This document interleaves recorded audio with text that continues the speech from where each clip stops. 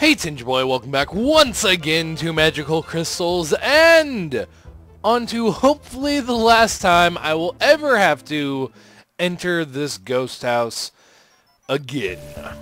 So, you may all know or remember from episode, I think 11, it is, I freaking hate this ghost house.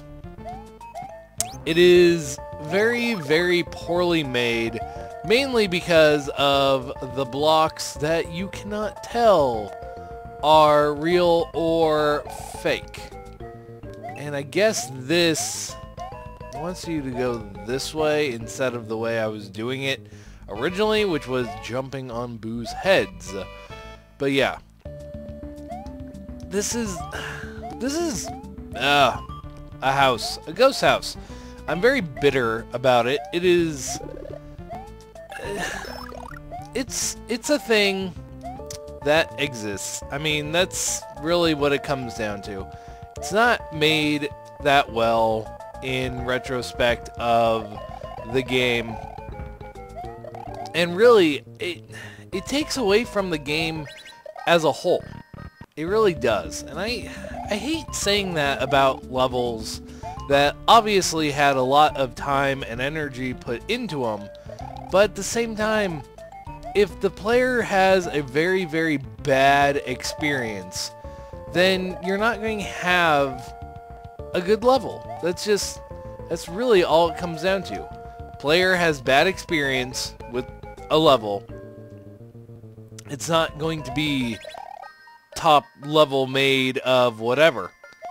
So apparently I can go up here and get hurt. Because whatever, I don't even know if I need the P-switch or not, but this takes me to the secret exit and a moon. At least I get a moon out of it. But yeah, I mean, granted, having one player have a bad experience does not necessarily make a level bad. But obviously, if one player has a bad experience, more than likely more than one player has had a bad experience. Also, that was very, very kind of dickish placement on those Hammer Bros. And I am not a fan of them or blind jumps like that was. Bop. Okay, you are Rotating McGee here. Bop. And I am just playing horribly. Not playing very good at all. Case in point, right there. Not playing good. About this not playing good thing, I don't think I emphasized enough about the not play good I is doing. Because I is playing excellent. Goodness. At least this level is half over. Now it makes me... I didn't Zui. Why did that not Zui? It makes me question why I didn't play this level in the last episode. Because I was like, I don't have time to really do much, which is true, because it was technically, while I'm filming this, the last episode was filmed on the same day, I don't know, 18 hours ago, something like that. So if it was filmed at, or recorded, I don't know, whatever you want to call it, at 5:30 in the morning, and is now close to, I don't know, it's 9:30 at night now, which shows like when I actually record. Oh no, secrets. 5:30 in the morning. That is 12 hours. Yeah, so 12 hours. So 16 hours later, I am now filming the next episode. I do a lot of stuff in a single day, and that's also with working a 12-hour day. God, that's kind of a lot of work. 12 hours. You don't really think about it that you work for 12 hours a day until after it's all said and done. And then you realize just how much work you put in to stuff. Which, yeah. I mean, personally, I put in a ton of effort into work. And finally, I have something that shows that effort off because I just got promoted, which is pretty awesome. But yeah. Also, these are going super quickly. For me, not the sprites. That is really weird. Yeah, I got promoted, which is pretty awesome. That is not... Well, it was something I was expecting because my manager actually kind of told me I was going to be promoted a couple months ago. But it is officially came out that I am getting... Well, now, as of today, I am promoted. I do not like this situation I am in. So yeah, that's nice. That is nice. Hard work actually pays off. Ooh. There we go. That one will be easier to dodge. And I'm going to be right back. Yeah, I'll be right back. Okay, I'm back, and I don't fully remember what I was talking about. Also, that just happened. Okay. Okay, then. You know, I am kind of curious. At the same time, I'm not super curious because it gives you a cape to come down here. Shoot. Okay, well, now I know what happens when you touch those things. Yeah, whatever. That... Oh, boy. I guess that was worth it. Not really. Beware, the green water is toxic. Do not touch them or you die. Huh. Okay. Well, I have a key now. I don't know what the key is going to be used for, but I do have a key, which is kind of scary. Kinda not. Okay, this is just ridiculous. Cause I don't know where is safe. I mean, really, I don't. Okay, what is in this box? Another feather. I will take it. Oh, this is going to be so much joy.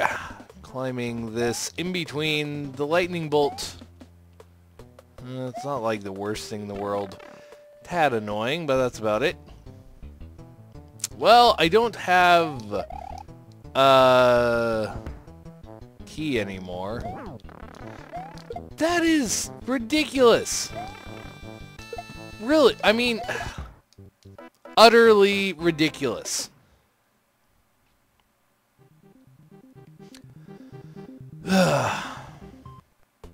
I know it is supposed to be a hard hack. I do. And I understand... Fudge. I understand wanting to make it hard. That's fine. But when you sacrifice enjoyability to make something hard, something's just not right about your decision.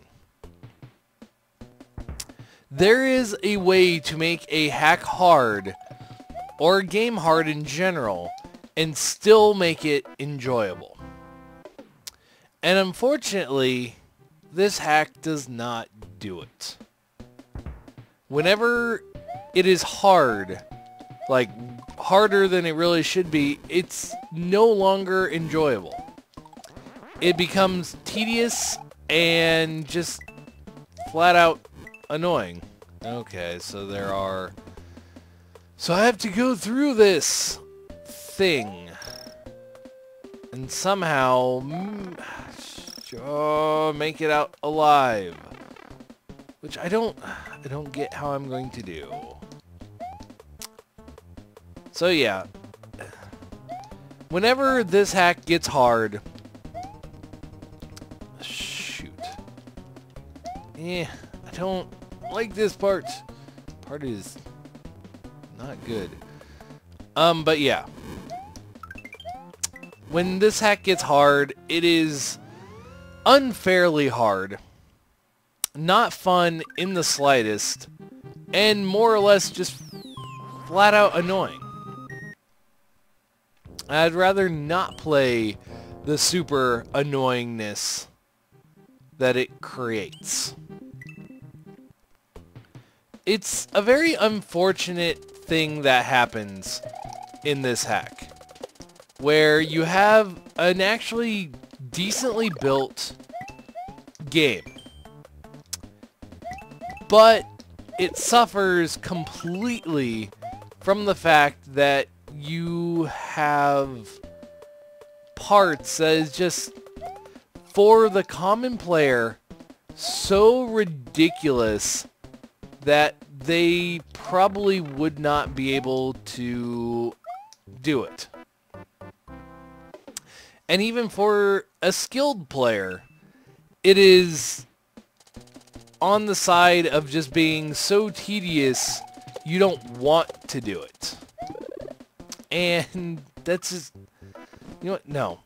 I'm done. I'm done playing fair with this level, just like the Ghost House. I'm just done playing this level. That right there. The player should not feel that save states are justified. Like, I use them.